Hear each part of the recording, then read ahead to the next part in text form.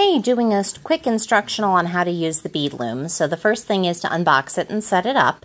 So I've got the wire loom laid out and I'm putting the wooden pieces in, and those little washers should go to the outside of the metal frame to keep it in place.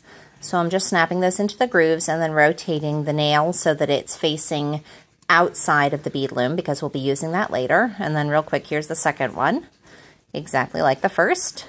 Putting it in place with the washers on the outside and nail to the outside as well, and tightening it down. Then we're going to grab our little packet of supplies and take out our thread.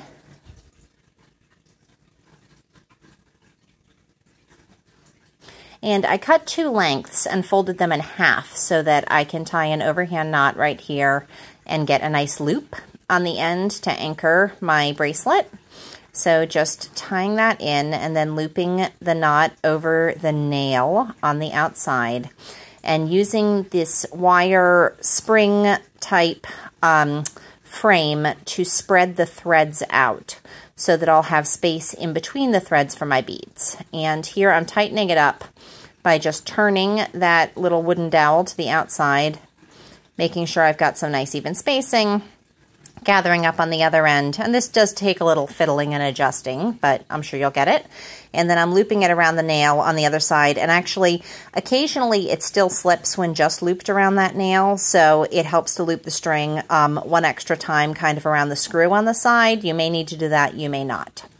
Now I have another length of thread cut, and I am tying it to one of the outside strings, just 2 knots. And this will be the string that I'm actually beading on. So the rest of them are the frame.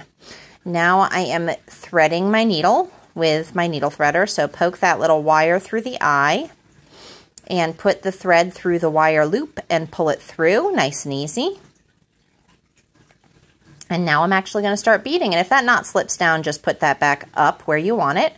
And I'm using the large beads here because they're easier to see on the video, but this is exactly the same idea with the small beads, except you might have more threads in your frame and they might be closer together to accommodate the beads. So I'm doing 3 across because I have these 3 gaps in the frame here.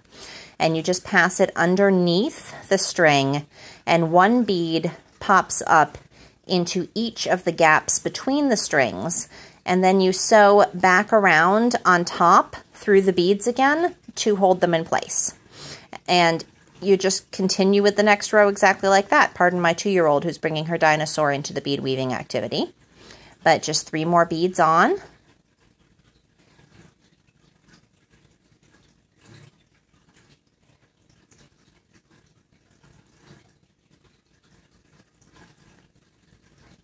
And then pass the string underneath.